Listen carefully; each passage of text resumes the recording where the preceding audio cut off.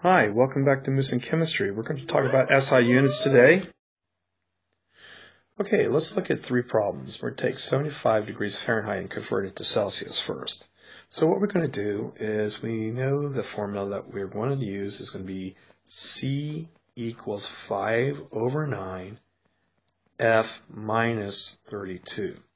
So we're going to go C equals 5 over 9, and then we're going to go 75 minus 32. So let's go ahead and turn our calculator on.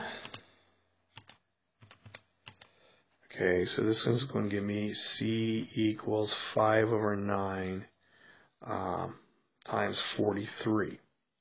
C is going to equal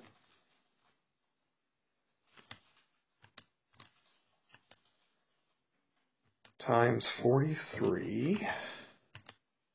It's going to equal 23.89 degrees Celsius. And again, we use the degree mark when we're talking about Celsius. All right, let's look at another problem here.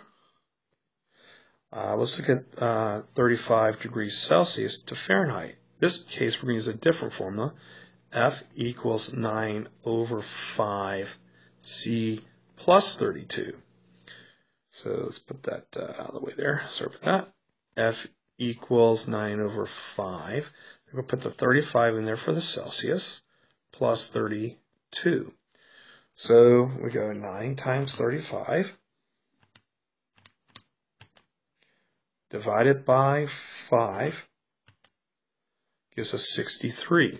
So it's going to give us 63 plus 32, which is going to F equals 95 degrees Fahrenheit.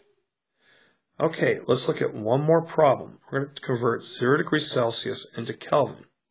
So we're going to use the formula K equals C plus 273.15.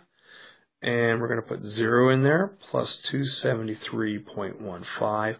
And this gives me 273.15 K.